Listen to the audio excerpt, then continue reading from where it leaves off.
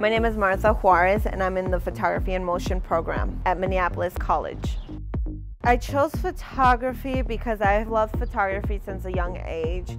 I wanted to learn how to create photographs and video. It's really cool that we've transitioned into photography in motion. There will be more classes for video, which is something that is very requested nowadays in the work field. Video is so fun. We have great studios. We have a lot of the newest technology. We even have drones.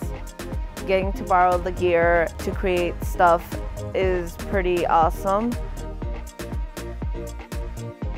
If you want to learn more about photography in motion, check out Minneapolis College.